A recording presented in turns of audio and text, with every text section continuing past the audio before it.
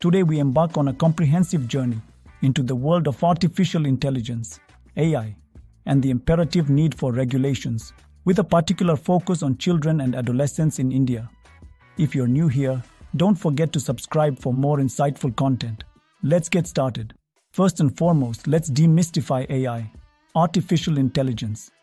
It's a revolutionary technology that empowers machines to replicate human intelligence. These intelligent machines can perceive, understand, and respond to various tasks. Think of Siri or Google Assistant. They're prime examples of AI in action.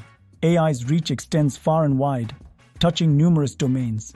From natural language processing and speech recognition to autonomous vehicles and marketing chatbots, AI has permeated our lives in ways we might not even realize. It's not just about robots, it's about enhancing human-computer interaction. Now let's talk about why AI is strategically significant for India. In a historic move, India is set to host its inaugural Global AI Summit this October. But that's not all. India holds the chair of the Global Partnership on AI, GPAI, and will host the GPAI Global Summit in December. AI is poised to contribute a monumental $500 billion to India's economy by 2025, constituting 10% of the nation's targeted GDP. India's Prime Minister has raised a critical call for establishing a global ethical framework governing AI's expansion. With India generating a colossal amount of data, it stands at a unique crossroads to set a regulatory precedent, especially for the global south. The world watches with keen interest to see how India balances AI's immense developmental potential with its associated risks. However, the spotlight today is on India's opportunity to lead in regulating AI for children and adolescents.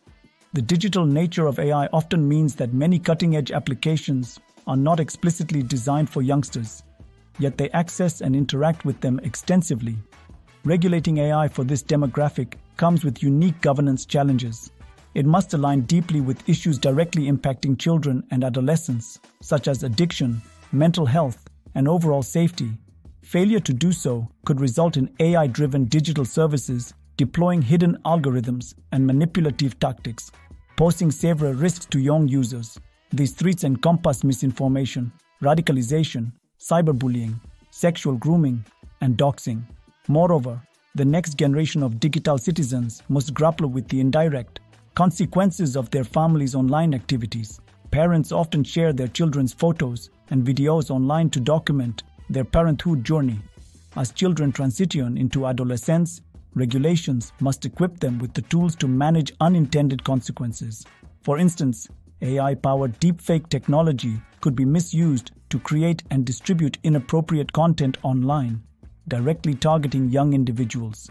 India, as a diverse nation with rich identities based on gender, caste, tribal identity, religion, and linguistic heritage, faces the challenge of ensuring AI doesn't perpetuate real-world biases and inequalities.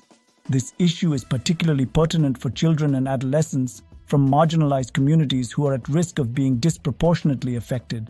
So what can India do to create effective AI regulation for children? Let's explore some comprehensive steps. First, draw inspiration from international best practices, such as UNICEF's guidelines rooted in the UN Convention on the Rights of the Child, of which India is a signatory. Adapt regulation to cater to the diverse developmental stages of children across different age groups. An exemplary model is California's Age-Appropriate Design Code Act, emphasizing transparency and safeguarding children's privacy. Third, actively promote research that gathers evidence on both the benefits and risks of AI for India's children and adolescents. This research can serve as a robust foundation for the development of an Indian age-appropriate design code for AI. Lastly, enhance mechanisms and institutions dedicated to regulating AI for children. By establishing channels for regular dialogue with children and incorporating their perspectives, regulations can become more responsive to the challenges young people face when engaging with AI systems. In conclusion, as India strives to be a global leader in AI regulation and legislation, it must place the interests and well-being of its young citizens at the forefront of these endeavors. Effective regulation should not be rigid but rather emphasize the adoption of standards, robust institutions, and best practices that prioritize openness, trust, and accountability. That wraps up today's video of AI regulation, with a spotlight on India's responsibility to safeguard its young digital citizens. If you found this video insightful, don't forget to like, share and subscribe to the channel.